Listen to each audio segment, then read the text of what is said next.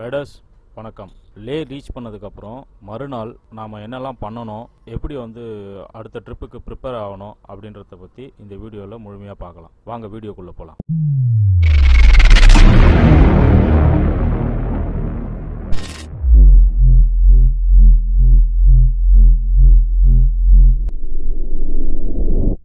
எவ்வளோ தூங்க முடியுமோ அவ்வளோ நல்லா தூங்கிக்குங்க.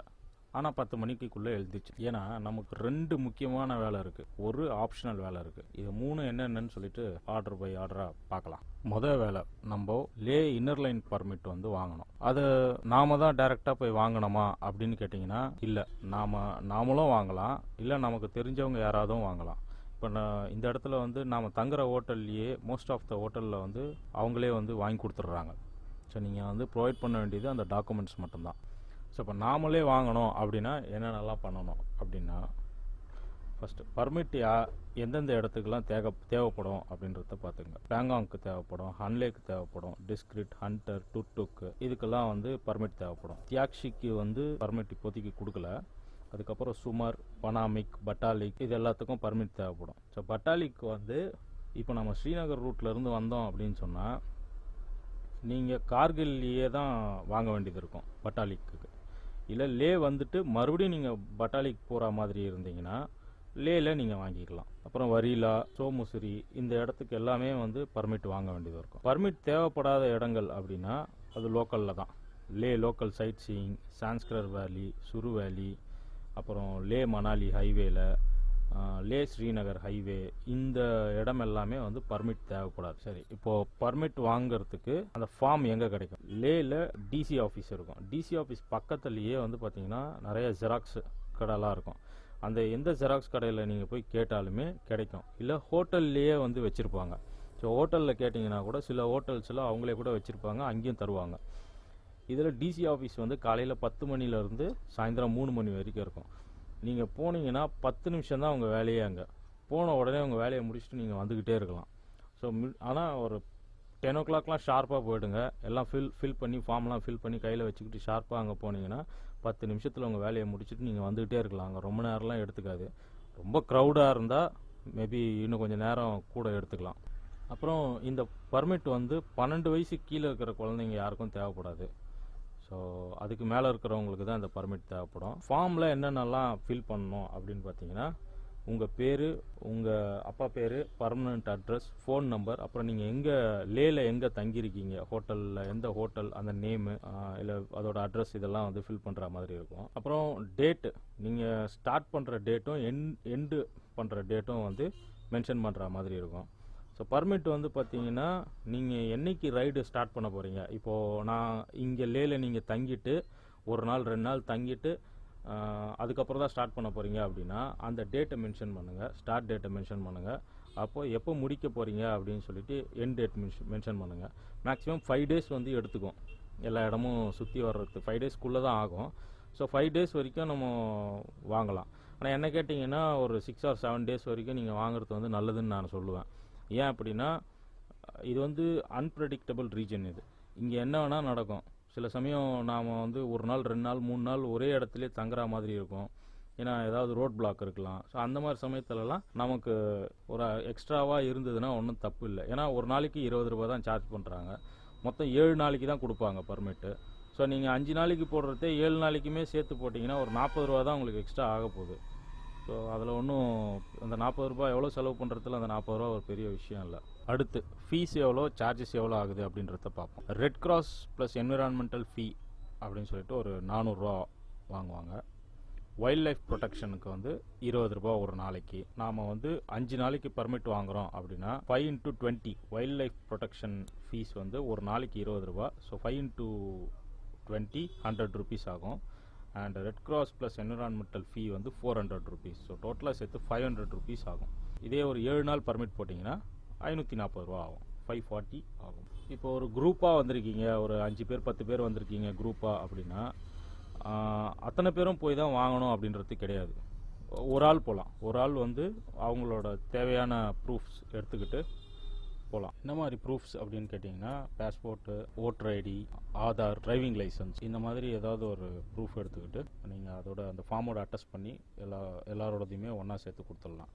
ஸோ அதில் வந்து பார்த்தீங்கன்னா ஒவ்வொருத்தருக்கும் ஒரு ஃபார்ம் கூட தேவைப்படாது. ஒரு ஆளுக்கு 5 பேர் அந்த மாதிரி 6 பேரோ என்னமோ எழுதுகிற அளவுக்கு இருக்கும்னு நினைக்கிறேன். ஸோ ஒரு ஃபார்மில் அவ்வளோ வரைக்கும் நம்ம ஃபில் பண்ணலாம். அண்டு சண்டே டிசி ஆஃபீஸ் வந்து லீவில் இருக்கும். அப்புறம் நேஷ்னல் ஹாலிடேஸ்லேயும் லீவில் தான் இருக்கும். ஸோ அதுக்கேற்ற மாதிரி பிளான் பண்ணி உங்கள் ட்ரிப்பை வந்து எக்ஸிக்யூட் பண்ணுங்கள். அண்ட் அவ்வளோதான், பர்மிட்டை பற்றி இவ்வளோதான் விஷயம், வேறு எதுவும் பெருசாக ஒன்றும் கிடையாது. ஸோ ரெண்டாவது, பைக் சர்வீஸ் பண்ணணும். பர்மிட் ஒர்க் முடித்ததும் பைக்கை வந்து சர்வீஸ் பண்ணணும். இப்போ இவ்வளோ தூரம் ஓட்டிகிட்டு வந்தாச்சு, இங்கே லேயில் மட்டும்தான் வந்து நமக்கு எல்லா ஃபெசிலிட்டியும் இருக்கும். ஸோ இங்கேயே பைக்கை வந்து செக்கப்போ இல்லை சர்வீஸோ பண்ணி அடுத்த ரைடை ஸ்டார்ட் பண்ணுறது வந்து ரொம்ப நல்லது. ஸோ இப்போது சோலோவாக வந்திருக்கவங்களா இருந்தால் நீங்கள் கண்டிப்பாக வந்து பர்மிட் வேலையை முடிச்சுட்டு அதுக்கப்புறம் வந்து பைக்கை சர்வீஸ் விட்டு பார்த்துக்கணும்.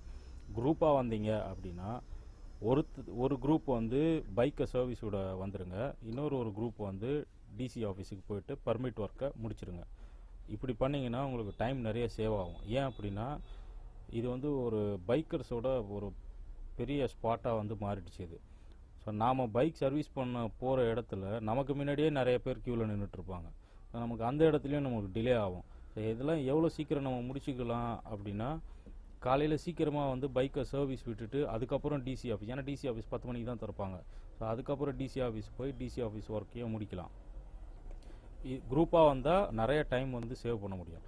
ஸோ இங்கே வந்து சர்வீஸ் எங்கே பண்ணலாம் அப்படின்னா, இப்போ ராயல் என்ஃபீல்ட் ஷோரூம் வந்து லேலேருந்து மணாலி போகிற அந்த ரோட்டில் வந்து ராயல் என்ஃபீல்ட் ஷோரூம் இருக்குது. அதை சுற்றியே வந்து நிறைய மெக்கானிக் ஷாப் இருக்குது. இப்போ ராயல் என்ஃபீல்டு பைக்குன்னா ஷோரூமில் விட்டு பார்த்துக்கலாம். அப்படி இல்லை மற்ற பைக்ஸ் அப்படின்னா அங்கேயே நிறைய பக்கத்தில் நிறைய வந்து மெக்கானிக் ஷாப்ஸ் இருக்குது. நம்ம அங்கே விட்டு கூட பைக்கை வந்து செக்அப் பண்ணிக்கலாம்.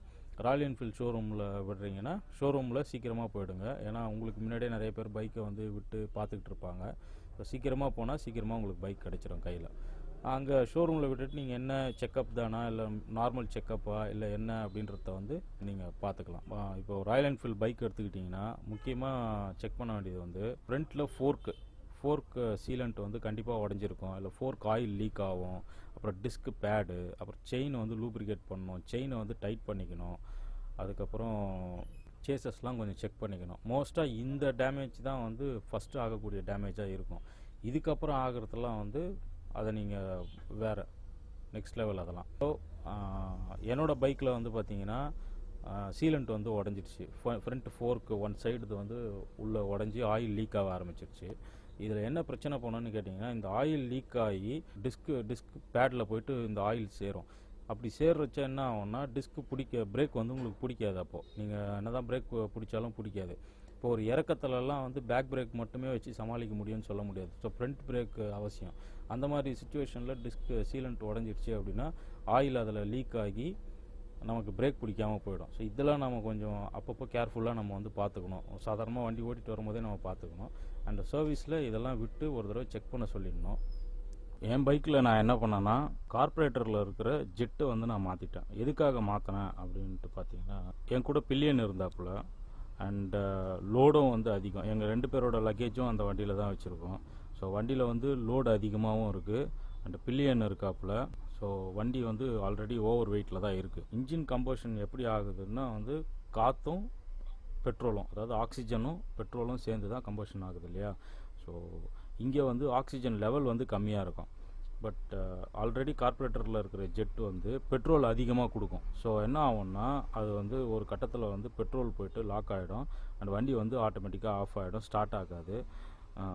ஹையர் ஆல்டிடியூடில் ஏறும்பொழுது இந்த மாதிரி சிக்கல்லாம் வரும். அதனால தான் அதோட ஜெட்டை வந்து மாற்றினது. ஜெட் ஆல்ரெடி இருக்கிறது வந்து 110 இருக்கும். அதை நாம் வந்து ஒரு 90 அந்த மாதிரி மாற்றிட்டோம்னு சொன்னால் இந்த இடத்துல பெட்ரோல் கம்மியாக கொடுக்கும், காற்றும் கம்மியாக இருக்கும். ஸோ வண்டி ஆஃப் ஆகாமல் கம்பஷன் ஆகிட்டு இருக்கும். அண்டு என்னென்னா கொஞ்சம் ஸ்லோவாக போகும், மைலேஜ் நல்லா வரும். ஸோ இதெல்லாம் தான் அதில் இருக்கிற ப்ளஸ்ஸு. அண்டு ஆல்டிடியூட்லேருந்து இறங்கினதுக்கப்புறம் நம்ம ஜெட்டை வந்து சேஞ்ச் பண்ணிவிட்டு நார்மல் ஜெட்டை ஃபிக்ஸ் பண்ணிவிட்டு நம்ம வண்டி ஓட்ட ஆரம்பிச்சிக்கலாம். இது வந்து நீங்கள் ராயல் என்ஃபீல்ட் ஷோரூம்லேயே பண்ணி கொடுப்பாங்க. நீங்கள் உங்களுக்கு அப்படி ஏதாவது இந்த மாதிரி ஓவர்லோடாக இருக்குது வண்டி இந்த மாதிரிலாம் ஆகுதுன்னு ஃபீல் பண்ணிங்கன்னா நீங்கள் சேஞ்ச் பண்ணலாம். இல்லைனா தேவைப்படாது. இது எல்லா வண்டிலையும் சேஞ்ச் பண்ணணுன்ற அவசியமும் கிடையாது. எல்லா கார்பரேட்டர் இன்ஜினில் மட்டும்தான் இதை பண்ண முடியும். ஸோ பைக் சர்வீஸ் முடிச்சுட்டு அடுத்து லஞ்ச் சாப்பிட போயிடுங்க. லஞ்ச் அப்படின்னா இங்கே கிடைக்கக்கூடியது வந்து நூடுல்ஸு, அப்புறம் வந்து ஃபுல்லாக அவங்க ஊர் ஐட்டமாக தான் கிடைக்கும். ஆனால் நம்ம ஊர் ஐட்டம் கிடைக்கிறதுக்கான ஒரே ஒரு இடம் நமக்கு சிக்கியிருக்கு. கரெக்டாக அட்ரஸ் சொல்லணும்னா, லேலேருந்து கார்டுங்களா போவீங்க. கார்டுங்களா ஏறுறதுக்கு ஒரு ரோடு ஒன்று ஏறும். அதோட முனையில் வந்து மேலே போர்டு போட்டிருப்பாங்க. அதோட சைடில் நீங்கள் நிற்கிற இதிலேருந்து நீங்கள் சைடில் லெஃப்ட் சைடில் பார்த்தீங்கன்னா தொடர்ச்சியாக வந்து ட்ரெஸ்ஸு இதெல்லாம் வந்து போட்டு விற்றுக்கிட்டு இருப்பாங்க. அதை அப்படியே கொஞ்சம் கிராஸ் பண்ணி போன உடனே பக்கத்தில் சின்னதாக ஒரு கடை இருக்கும். அங்கே வந்து மட்டன் குழம்பு வச்சு சாப்பாடு போடுவாங்க. நம்ம ஊர் சாப்பாடு மாதிரியே சூப்பராக இருக்கும். நீங்கள் வந்து நல்லா சாப்பிட்லாம் அந்த இடத்துல. லஞ்சை முடிஞ்சால் நல்ல ஒரு தூக்கத்தை போட்டு சாயந்தரமாக எழுந்திரிச்சு பர்ச்சேஸுக்கு போகலாம். அதான் 3வது வேலை. அது ஆப்ஷனல் தான். உங்களுக்கு விருப்பமாக இருந்தால் பர்ச்சேஸ் போகலாம், இல்லைனா ஓகே. லே மார்க்கெட்டுக்குள்ளே நீங்கள் போனீங்கன்னா ஏகப்பட்ட பொருட்கள் இருக்கும். நீங்கள் பார்த்து ஏதாவது பர்ச்சேஸ் பண்ணலாம். ஆனால் எல்லாமே ரொம்ப விலை ஜாஸ்தியாக தான் சொல்லுவாங்க. ஸோ அங்கேயே சில கைவினை பொருட்கள் இதெல்லாம் இருக்கும். எல்லாமே ரேட்டு ஜாஸ்தி தான். ஆனால் பார்த்தீங்கன்னா இப்போ அந்த சீசனில் மட்டும்தான் அவங்களுக்கு வியாபாரம். அவங்களுக்கு இதை விட்டால் அங்கே வேறு எதுவும் வந்து வருமானம் கிடையாது. அதனால் வந்து மோஸ்ட்டாக பார்கெயின் பண்ணாமல் விருப்பம் இருந்தால் நீங்கள் வாங்குங்க. அவங்களுக்கும் கொஞ்சம் ஹெல்ப்ஃபுல்லாக இருக்கும். அங்கே இருக்கிற மக்களும் வந்து பார்த்திங்கன்னா ரொம்ப ஹெல்ப்ஃபுல்லான மக்களாக தான் இருக்காங்க. நமக்கு தேவையான ஹெல்ப் எல்லாமே செய்கிறாங்க. ரொம்ப நல்ல விதமாக நம்மக்கிட்ட பேசுகிறாங்க, நல்லா பார்த்துக்கிறாங்க. அவங்க சொல்கிறது, நீங்களாம் எங்களோட கெஸ்ட்டு, நாங்கள் உங்களை நல்லபடியாக பார்த்துப்போம் அப்படின்றது தான் அங்கே இருக்க மக்களோட குரலாக இருக்குது. அவங்கள கேட்டிங்கன்னா என்ன சொல்கிறாங்கன்னா, உங்களுக்கு ஹெல்ப் பண்ணுறதுக்காக தான் நாங்கள் இங்கே இருக்கோம், அதனால் உங்களுக்கு என்ன ஹெல்ப்போ நீங்கள் கேளுங்க, நாங்கள் செய்கிறோம் அப்படின்ற மாதிரி தான் எல்லாருமே பேசுகிறாங்களே. ஸோ அங்கே போயிட்டு நீங்கள் அந்த அவங்களோட கலாச்சாரம், அந்த பண்பாடு இதெல்லாம் பாருங்கள். அதை எதுவும் கிண்டல் பண்ணாதீங்க. அவங்களோட கலாச்சாரத்தை மதிங்க. ஓகே, அடுத்து எதுக்காக எல்லாருமே லே லடாக் ட்ரிப்பில் லேல வந்து கம்பல்சரி 1 or 2 days வந்து தங்கணும்னு சொல்கிறாங்க அப்படின்ட்டு ஒரு பெரிய கேள்வி வந்து இருக்கும். அந்த கேள்விக்கு வந்து பதில் பார்த்தீங்கன்னா, முக்கியமான பதில் வந்து நம்ம உடம்பு இங்கே இருக்கக்கூடிய இந்த கிளைமேட்டுக்கு செட் ஆகணும். ஸோ நமக்கு வந்து ஆக்சிஜன் லெவல் வந்து ரொம்ப கம்மியாக இருக்கும். ஸோ எந்த அளவுக்கு நம்ம இங்கே தங்குறோமோ அந்த அளவுக்கு நம்ம பாடி வந்து அக்காமடைஸ் ஆகும். அண்ட் ஏஎம்எஸை பற்றி ஆல்ரெடி போட்டிருந்த வீடியோலேயே நான் சொல்லியிருப்பேன். ஸோ டீட்டெயிலாக இன்னும் அதை பற்றி நீங்கள் தெரிஞ்சுக்கணுன்னா நீங்கள் அந்த வீடியோ பார்த்தீங்கன்னா போதும். அடுத்து நம்ம போகிற இடம் வந்து கார்டுங்களா வந்து வேர்ல்டு ஹையஸ்ட் மோட்டரபிள் ரோடுன்னு சொல்லுவாங்க. அண்ட் அங்கே வந்து ஆக்சிஜன் லெவல் ரொம்ப கம்மியாக இருக்கும். ஸோ அதுக்கு நாம் செட் பண்ணணும் அப்படின்னா, நம்ம பாடி வந்து செட் ஆகணும் அப்படின்னா, நம்ம இங்கே வந்து 1 நாள் இல்லை 2 நாள் கம்பல்சரி தங்கி தான் ஆகணும். இது ஒரு ரீசன். அடுத்து ஒரு 3-4 நாளாக நம்ம வந்து வண்டி ஓட்டிக்கிட்டே வந்திருப்போம். Travelling full. காலையில் எழுந்திரிச்சா வண்டி ஓட்ட ஆரம்பித்தா அதோட நைட்டு வந்து வண்டியை நிப்பாட்டிட்டு தூங்குறது, மறுபடியும் காலையில் எழுந்திரிச்சு வண்டி ஓட்டுறது, மறுபடியும் வந்து தூங்குறது. இதுதான் நம்ம வேலையாக பார்த்துட்டு இருந்தது. ஸோ இந்த இடத்துல நம்ம பாடிக்கும் ரெஸ்ட் வேணும். அப்போது இதுக்கடுத்து இன்னொரு 5 நாள் நம்ம வந்து ட்ராவல் பண்ண போகிறோம். ஸோ அங்கெல்லாம் இதே மாதிரி ரெஸ்ட் எடுக்கணும்னு சொல்ல முடியாது.